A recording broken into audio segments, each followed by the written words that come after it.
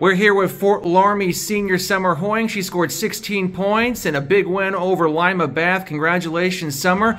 You guys lost a couple weekends ago over at that tournament in Berlin Highland, but you've been on a roll since then. Was that a good learning experience for you guys, and what's been going well for you recently? Definitely.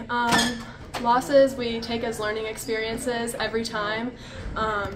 Sometimes it just shows you what you need to work on, and we've been working in practice to perfect our game and get better every day. They've got a couple of good couple of good centers, does Bath, and that was a work for you inside today. But what were you able to do to be able to contain them defensively?